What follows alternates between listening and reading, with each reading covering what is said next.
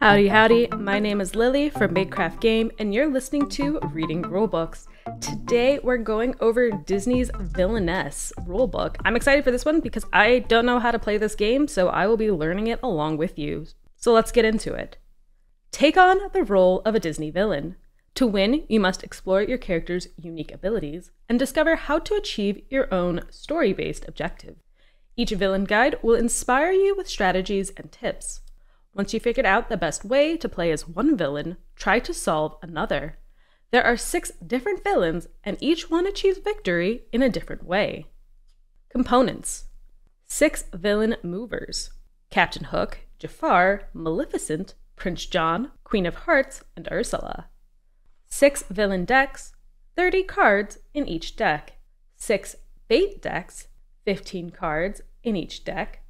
6 villain guides. 6 boards, 3 lock tokens, 1 fate token, 80 power tokens, 1 cauldron, and 6 reference cards. Setup: each player chooses a villain and takes the corresponding board, villain mover, villain deck, fate deck, and villain guide, as well as a reference card. Place your board in front of you. Each board contains 4 locations. Place your villain mover on the leftmost location. If the rightmost location has a lock symbol in the corner, place a lock token on that location. Shuffle your villain deck and place it face down to the left of your board. Leave room for a discard pile. Draw a starting hand of 4 cards from your villain deck. You may look at your cards, but keep them secret from other players. Shuffle your fate deck and place it face down to the right of your board. Leave room for a discard pile. Place the power tokens in the cauldron and place it within reach of all players. Choose a player to go first. The first player does not start with any power. The second player takes 1 power from the cauldron. The third and fourth player each take 2 power. The fifth and sixth player each take 3 power. Game overview. Each player takes the role of a different Disney villain. Each villain has a different objective they are trying to achieve. Each turn, players move their villain mover to a location on their board and perform actions that are available there. As soon as a player has fulfilled their villain's objective, the game ends and that player wins. Read the objective on your board out loud so that all players know your objective. Reference card. One side of the reference card lists how each villain reaches their objective. This will help you determine if an opponent is approaching victory. The other side identifies the action. Villain guide. The villain guide includes details on your objective and other information specific to your villain. This will come in handy during the game. Your realm. Each player has their own board representing their villain's realm. All cards played to your board are considered to be in your realm. Card abilities only affect cards in the same realm. No card in one villain's realm will ever affect a card in another villain's realm. Let's talk through the board. This section will correspond to the image found on the bottom of page 4 in the rulebook. To the left of your board is your villain deck. You draw and play from this deck to reach your objective. The leftmost space is your objective. Each villain has a different objective they must achieve to win the game. Each space on your realm is considered a location. Each realm has 4 locations you may move your villain to. Fate cards. Your opponents play fate cards to the top of your board adjacent to a location. Villain cards. You play villain cards to the bottom of your board adjacent to a location. Actions. Each location has actions you may perform when you move to that location. On the right side of your player board will be your fate deck. Your opponents draw and play from this deck to hinder your progress. On your turn, do the following in this order. 1. Move your villain. Move your villain mover to a different location. You may move to any location in your realm as long as it is not locked. You may not stay at your previous location. The lock token indicates that the location is locked. You may not move to a locked location. 2. Perform actions. Each location has symbols representing the actions you may take when you move there. You may perform all of the available actions in any order. Each action may be performed 1 time for each symbol that appears. All actions are optional. We'll get into the types of actions in a later section. During the game, actions may become covered by fate cards. If an action is covered, that action is unavailable and may not be performed until the card covering it is moved or discarded. When an action is uncovered, it is immediately available and may be performed if your villain is still at that location and it is still your turn. 3. Draw cards. At the end of your turn, if you have fewer than 4 cards in your hand, draw from your villain deck until you have 4. If you need to draw from your deck when it is empty, shuffle your discard pile to form a new deck. Now, it's the next player's turn. Types of actions. Gain power. Take power from the cauldron equal to the number on the symbol.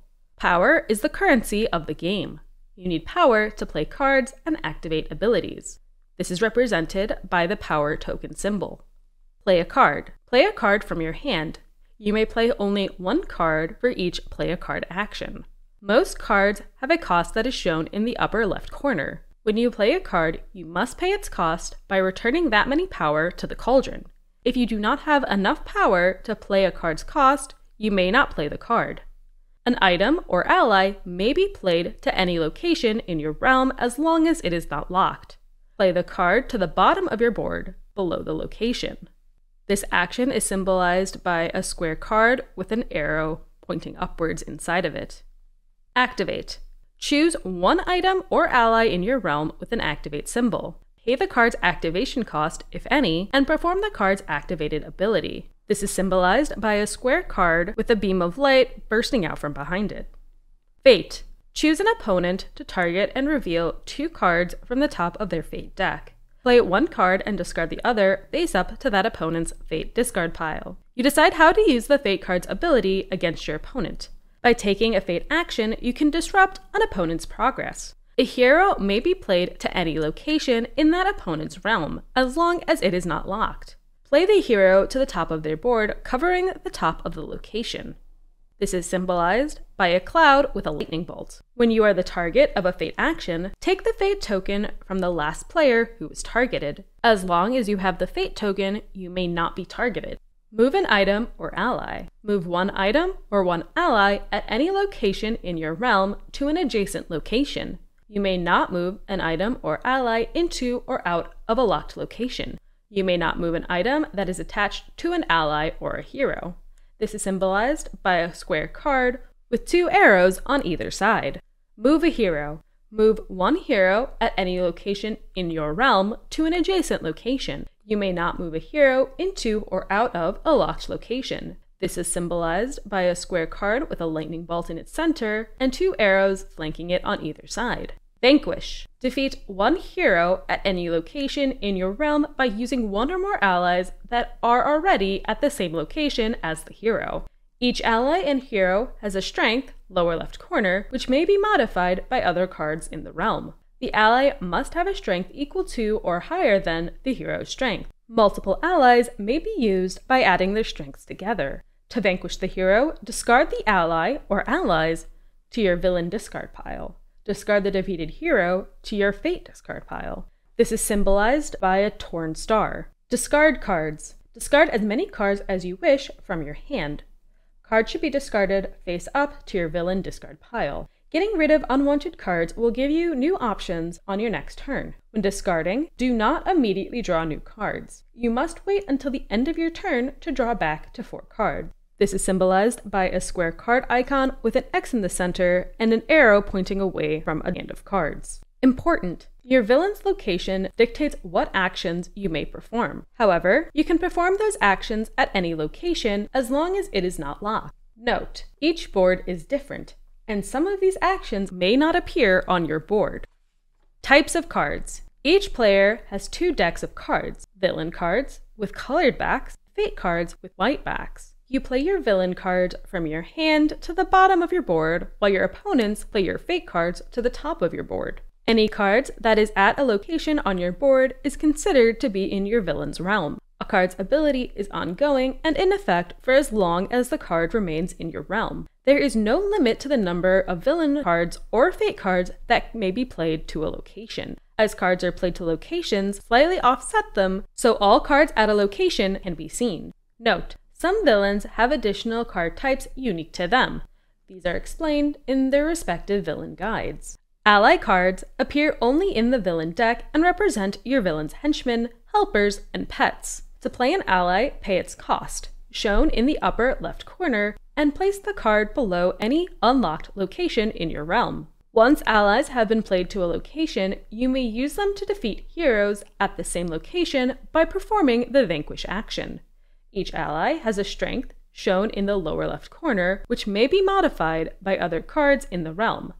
Additionally, most allies have an ability that affects other cards or actions. Once an ally is in your realm, you'll need to decide whether to use it to defeat a hero or keep it in your realm for its ability. Hero cards appear only in the Fate deck and represent the irksome do-gooders who are trying to stop your villain's sinister plans. You play heroes to your opponent's Fate deck by performing the Fate action.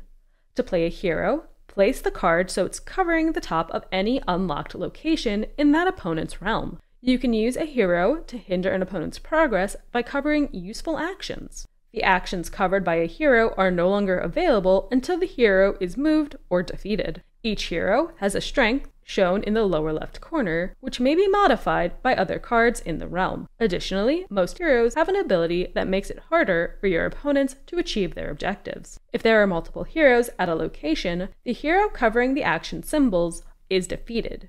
Move any other heroes down, so one of them covers the symbols. Item cards appear in both the villain deck and the Fate deck and have an ability that affects other cards or actions. To play an item from the villain deck, pay its cost, shown in the upper left corner, and place the card below any unlocked location in your realm, unless the card says to attach it to an ally. If an item says to attach it to an ally, you must place the item under an ally in your realm. If there are no allies in your realm to attach the item to, you may not play that item. If an ally with an item attached is moved or discarded, all attached items are moved or discarded with them. All items from the Fate deck are attached to a hero. To play an item from the Fate deck, place the card under a hero. If there are no heroes you can attach the item to, you may not play that item. If a hero with an item attached is moved or discarded, all attached items are moved or discarded with them. Effect cards appear in both the villain deck and the Fate deck and are one-time events. To play an effect, pay its cost. If one is shown in the upper left corner, do what the card says, then discard it face up in the appropriate discard pile. Condition cards are unusual because you play them during an opponent's turn. They are not played by performing a play a card action. If you have a condition in your hand and the requirement on the card is met during an opponent's turn, you may immediately play the card, do what it says, and then discard it face up to your discard pile. After a condition is played, the opponent's turn continues. Do not draw a new card. You must wait until the end of your turn to draw back to 4 cards.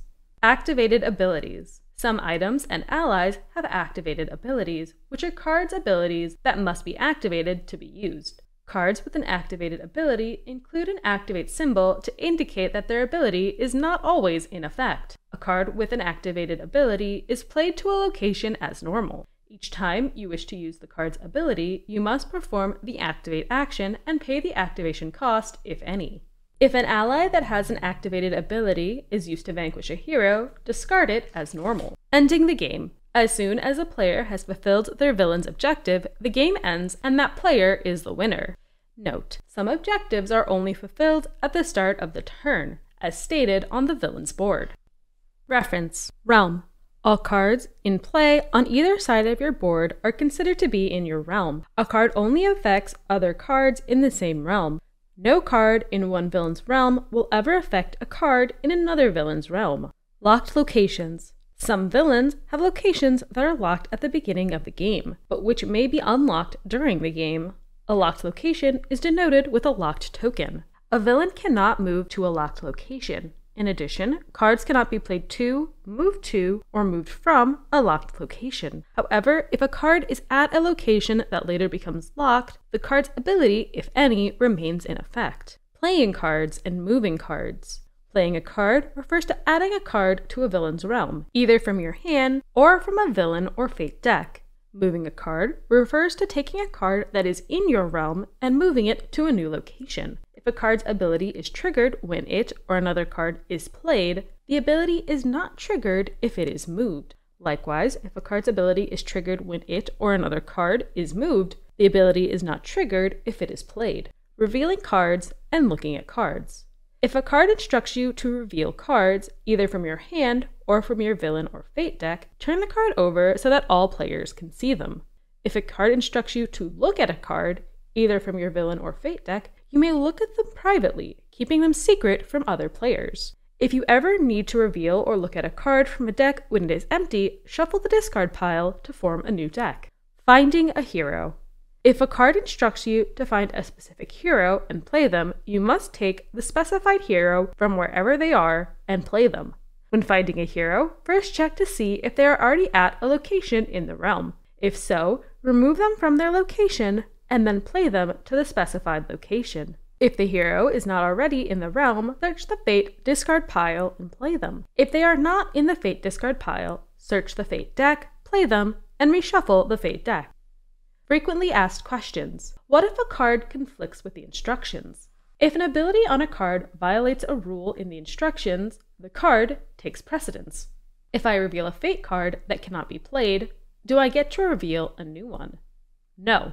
If a Fate card cannot be played, for example, you revealed an item and there is no hero in the realm to attach it to, the card may not be played and must be discarded. If you are taking a Fate action and both cards revealed cannot be played, you must discard both of them without effect. Fate favored your opponent this time.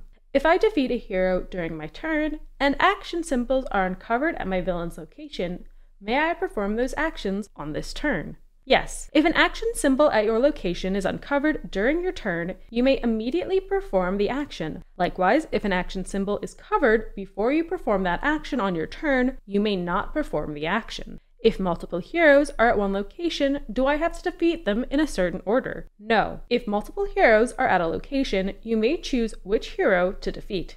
I have a card that will allow me to defeat a hero with a strength of 4 or less. Does this refer to the strength printed on the hero card, or do I factor in other card abilities? Whenever referring to a hero or ally strength, always consider all other card abilities that are in effect in the realm. For example, if a hero has a strength of 5 printed on their card, but another card in the realm gives them -1 strength, then that hero's strength is considered to be a 4 for all purposes. If a hero's strength is reduced to 0 by other card abilities, can I just remove that hero from the realm?